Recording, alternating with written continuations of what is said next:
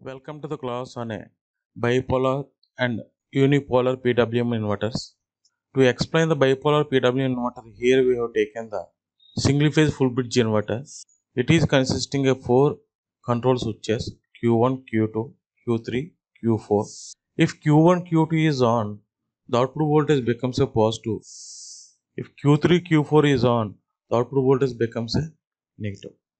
But during the positive cycle of the inverter, the load is subjected to the both positive voltage and a negative voltage. That's why we are calling as a bipolar PWM inverter. Here the control switches are there from Q1 to Q4. These switches are on only when the base voltage is applied to the particular device. How we are going to apply the base voltage means this is the comparator circuit or logic circuit. The input of this block is the or circuit is the input for this circuit is the reference wave and carrier wave. The reference wave we have taken as sine wave. The carrier wave we have taken as a triangular wave. Here the comparison is done between these two signals. Whenever the reference wave is greater than the carrier wave, it is activating the base voltage generator of particular device. So the respective device will be getting a base voltage. Now we are going to see how this base voltage is applied to the control switches as well as the output voltage and output current wave. This is the reference wave. Here we have taken the one cycle of the reference wave. This is the carrier wave. Triangular wave we have taken as a carrier wave. Now the comparison is done between the carrier wave and reference wave. Whenever the reference wave is greater than the carrier wave, the base voltage applied to the Q1 and Q2. If the carrier wave is greater than the reference wave, then the base voltage applied to the Q3 and these are the base voltage applied to the Q1 and Q2. See here, from 0 to this instant, the reference wave is higher magnitude than the carrier wave. So the base voltage applied to the Q1 and Q2. Again, from this point to this point, the reference wave is greater than the carrier wave. So the base voltage again applied to the Q1 and Q2. In this manner, the base voltage is generated for the Q1 and Q2. For Q3 and Q4, the base voltage is generated only when the carrier wave is greater than the reference wave. So that is happening in this duration. Now if we draw the output voltage waveform, when the Q1, Q2 is on, the output voltage is positive. And Q3, Q4 is on, the output voltage becomes a negative.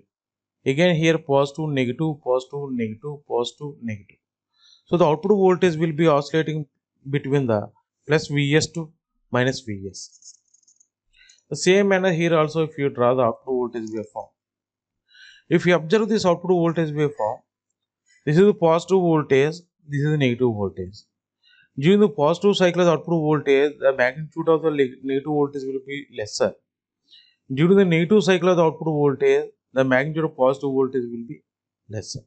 So the average output voltage in this duration is positive. In this duration is the negative. If we draw the fundamental component of the output voltage, this is the fundamental component of the output voltage. If we apply this type of voltage to the RL load, the current lags the voltage. That waveform we have shown here. This is the current will be oscillating between the minimum to the maximum. This difference is nothing but a ripple in a output current. When the Q1, Q2 is on, the current is taken from the source. In the same manner, when the Q3, Q4 is on, the current also will be taken from the source. So the DC current will be also presenting a ripple. This is the waveform for the DC current during positive cycle as well as the negative cycle. If we observe that this DC current, nothing but current which is given by the source, it is a DC only, but it is a oscillating between the minimum to the maximum. Nothing but this current waveform is consisting a second order harmonics. Now we are going to see the unipolar PWM inverter. In case of unipolar PWM inverter, here we have taken the two reference waves. One is sinusoidal, this is the reference one. Another one is outer phase for the sine wave. Both are the reference waves. The triangular wave we have taken as a carrier wave. Now we are comparing this reference wave and this carrier wave. Based upon this, we are generating the base voltage to the Q1 and Q2. These are the base voltages. See here in this duration Q1 reference wave is greater than the carrier wave. So the base voltage applied to the Q1, Q2. Again here base voltage applied. Here in this duration base voltage like that. I have developed the base voltage to Q1 and Q2. Now you compare the second sine wave and this triangular wave. Same logic. Then you generate a base voltage to the Q3 and Q4. So in this manner we are getting the base voltage to the Q3 and Q4. If you observe the some duration, suppose in this pulse, in this duration and in this duration, in some duration 4 devices are conducting. When the 4 devices are conducting means output voltage becomes a 0. Some duration only Q1, Q2 is conducting. So the output voltage becomes a Vs. If you draw the output voltage waveform in this manner, see here in the same manner second pulse also. Some duration both devices are conducting, so the output voltage becomes a 0. But some duration only Q1, Q2 is conducting here and here. So we are getting the 2 pulses. In this manner, we can develop the output voltage as well as a negative voltage to the load. If this voltage is applied to the RL load, we are getting this type of current waveform. This current waveform lags the voltage waveform. The same manner, if we draw the waveform for the DC current which is given by the source means this is the DC current which is given by the source in case of unipolar. So why we are calling as unipolar PWM inverter means during the positive cycle of the input voltage, the load is subjected to the only the positive voltage. It is not subjected to negative voltage. So unipolar. Moreover, the output voltage will be transitioned from the Vs to the 0.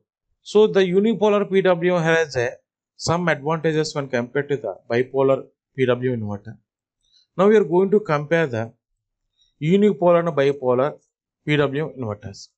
In case of unipolar PWM inverter, the output voltage will be transitioned from the Vs to the 0.